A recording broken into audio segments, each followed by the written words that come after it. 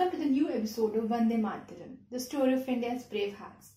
Jhalkari Bai was a legendary warrior who played a crucial role in the Indian freedom struggle of 1857 during the Battle of Jhansi in the women's army of Queen Lakshmi Bai of Jhansi. She was born in a Dalit family and grew up to become a soldier, eventually becoming Lakshmi Bai's trusted advisor. Jhalkari Bai was the only daughter of Sadoba Singh and Jamuna Devi.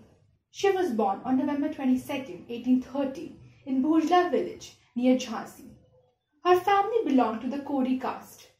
After her mother's death, her father raised her. At a very young age, she was trained to use weapons, ride a horse, and fight like a warrior. She also killed a wild leopard in the forest with a stick that she used to herd the cattle. When she was young, her stories of courage and bravery since childhood were heard by Puran of Namapur Jhansi, himself from Kori caste. Puran was courageous and famous wrestler, experienced in archery and expert in horse riding, firearms and sword wielding. He told his mother that he wanted to marry Jhalkari. Jhalkari Bai's father agreed to it, and the marriage was ceremonized in 1843. Jhalkari Bai met Rani Lakshmi Bai for the first time during Gauri Puja festival in the fort. It is believed that Rani was struck by Jhalkari Bai's resemblance to her. When the queen got to know of her bravery and fighting skills, she inducted Jhalkari in Durgadal, the prestigious women brigade. Soon, through her courage, skills and leadership, she rose to become the commander of Durgadal. When the British attacked Jhansi in March 1858, the proud Rani refused to submit and a series of fierce battles ensued. During one such battle, British army officer heroes laid siege and the fort was breached. It is said that Jhalkari Bai asked Rani Lakshmi Bai to escape and mobilize the forces.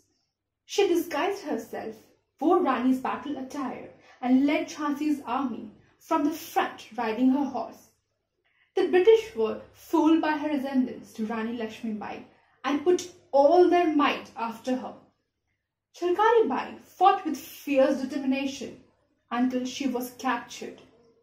Britishers thought they had captured Rani Lakshmi Bai, but Rani had escaped the siege. When the Britishers realized that they were completely hoodwinked, they hanged Jhalkari Bai. The British general is believed to have said that if 1% of Indian women were like Jhalkari Bai, the British would have to leave India. The valor and courage of Jhalkari Bai have become part of Bundelkhandi folklore. Many such warriors and freedom fighters are celebrated and idolized by their local communities, but strangely they don't find a place in our history books.